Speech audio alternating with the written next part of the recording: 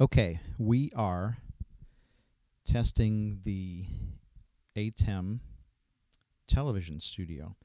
And so let me explain a little bit of my setup here.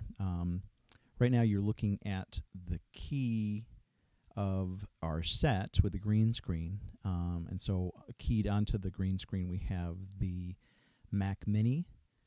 So you see the Mac interface in the background, and in front of that is the set.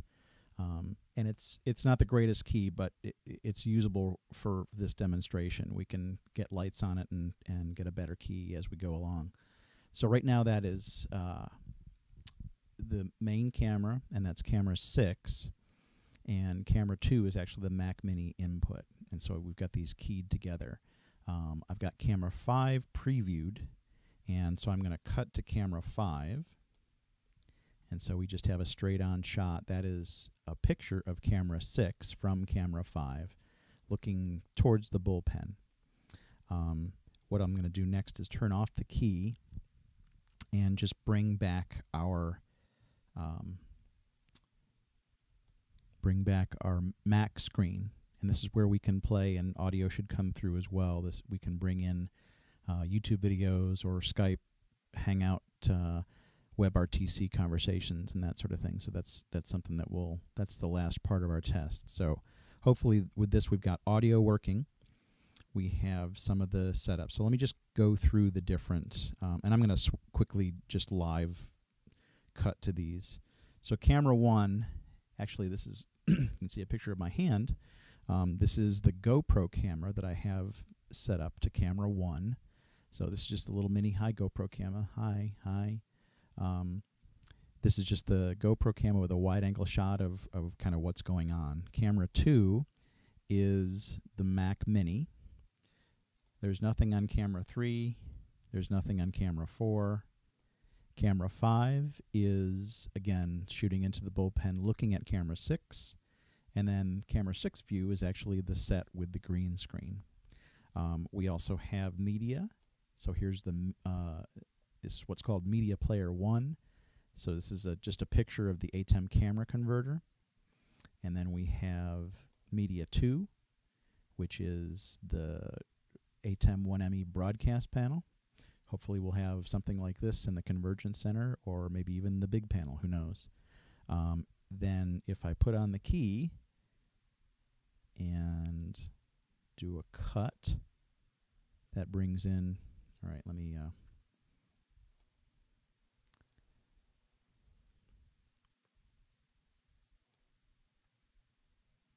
do this. All right, so now we've got our key up there with an actual image behind there. So this is the basic setup. Trying to think what else. We do also have standard color bars that we can put behind. Black if we want to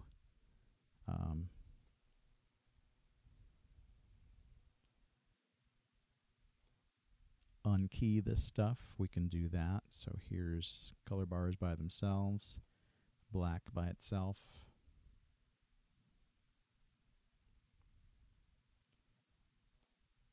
And there's the key in front of it. So let's switch back to our media. Let's go to the switcher. I like the switcher picture better. So that's it.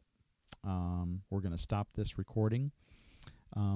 The way that we get the multiple cameras, we've actually got 2 Canon Vixia HV40s, but they're HDMI cameras. But we've got, and let me switch to camera 1 real quick, and I'll take the GoPro camera around. So what we got are the HV40s right here, but then there is a HDMI. Actually, let's take this key off.